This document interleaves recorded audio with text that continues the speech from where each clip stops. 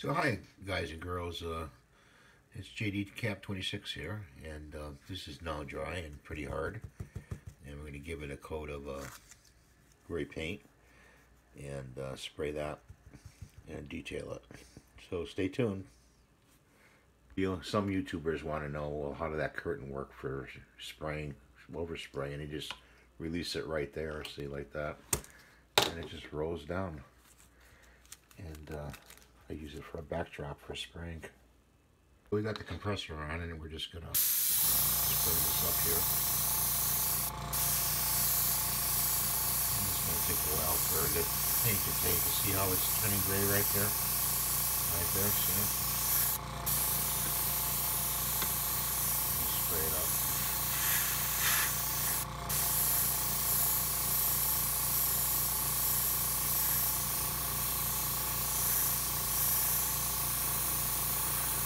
Clay takes a lot of paint. It'll absorb the paint a lot. So don't be surprised if you have to spray it twice.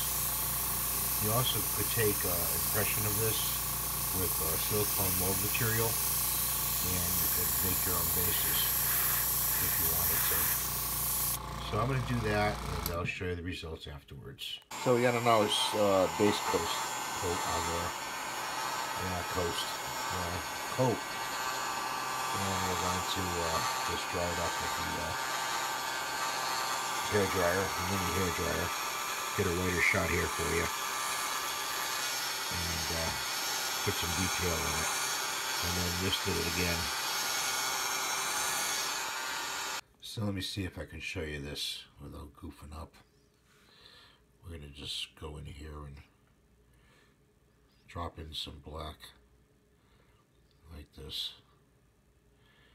Okay, I'm going to do each and every one like that,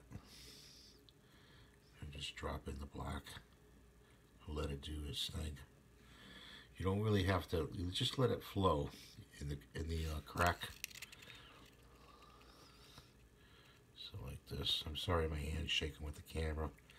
I'm waiting for a tripod to come in, so hopefully that'll come in today. Let's do this. So we're going to do that, and I'll show you results afterwards. So I want to show you this part, and